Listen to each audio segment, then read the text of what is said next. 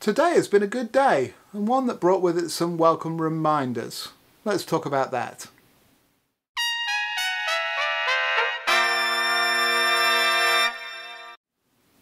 Hi, I'm Brian from Airflow Music. Welcome back to another video. This is day 39 of our Go Practice Daily series. Hope you're having a great day today. It's been another busy day for me today. I was out and about earlier on playing a concert and teaching a master class at a middle school here in New York City.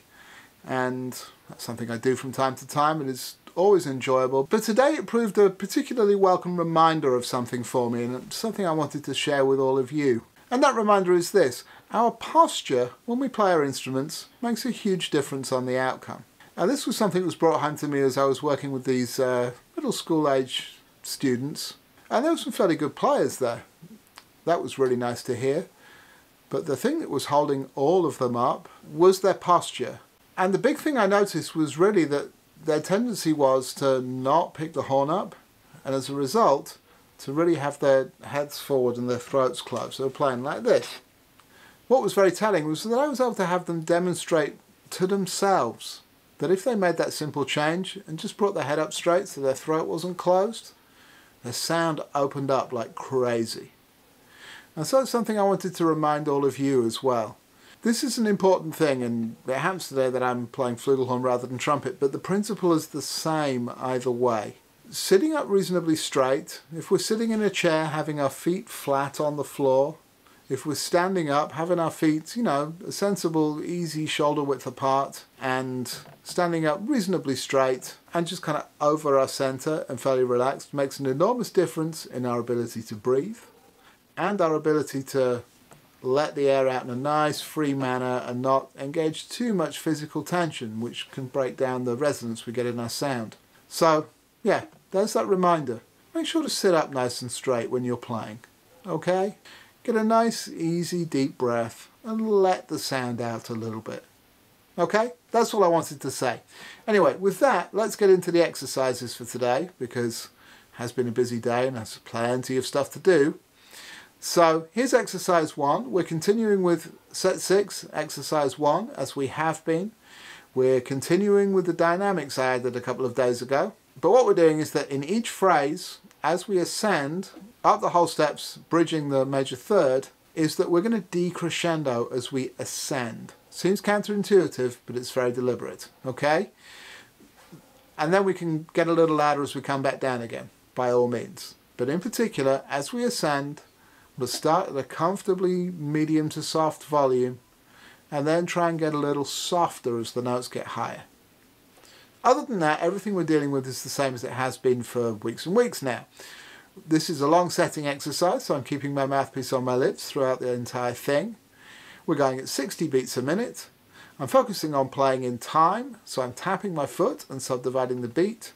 I'm breath starting the first note of each phrase, and I'm attempting to breathe in time in the rest bar. Other than that, it's the same thing we've been doing. Just pay careful attention to your posture as you play it. Okay? I'll see you at the other side.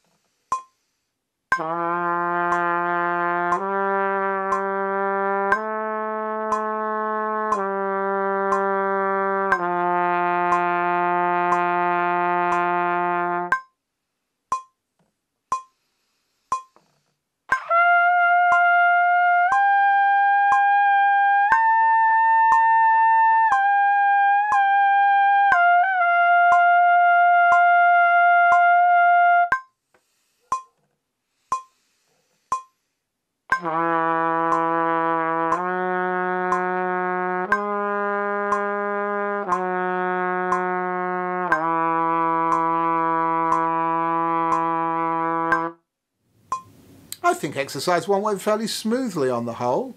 Today it was a little bit interesting playing it on flugelhorn. I haven't played anything from set 6 on flugel yet, so you know the balance is slightly different, but generally that went just fine.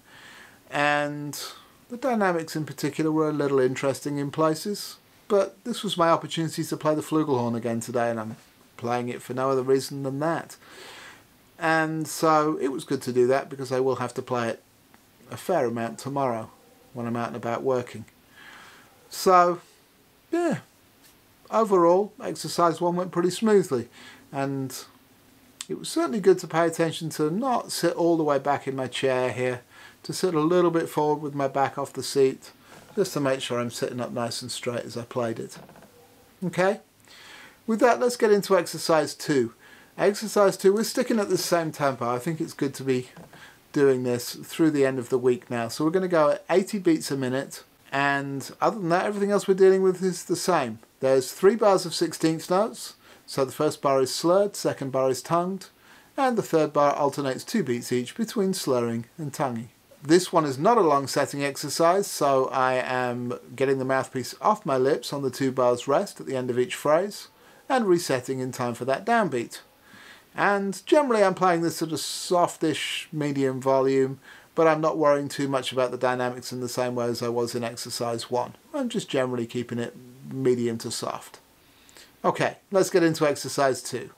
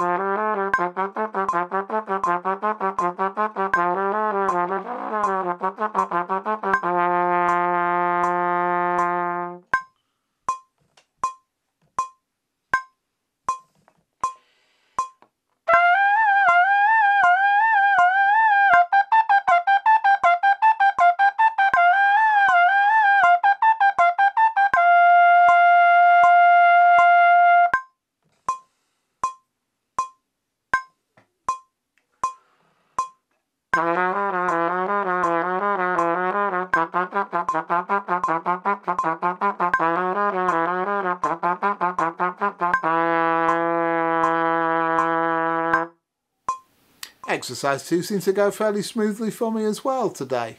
Quite pleased about that. I felt much more locked in having done exercise 1 on the flugelhorn. Exercise 2 was a little easier. And as always, there's a couple of bits and pieces here and there. I think it was the low G towards the end where I started to trip over my fingers a little bit. But other than that, it went off fairly smoothly. I'm not too worried about that, particularly with those rotary valves. It's a different feel. Just trying to get those under my fingers. That's where I need to practice these things, as always. How are you finding these exercises? Now we're at day 6 of playing them, I think. I think that's right. And, you know, so they should be a little more familiar by now. I've been glad to see the reports that people are starting to get these things under their fingers a little bit, particularly the 16th notes at this tempo when that was, you know, somewhat challenging earlier on. So that's great to see. If you have any other questions or concerns about the exercises, of course, please leave me a comment as always, and I'll be delighted to hear from you. I've also been seeing some questions popping up, so I will be getting to answer those in an upcoming video in the next day or two. Okay?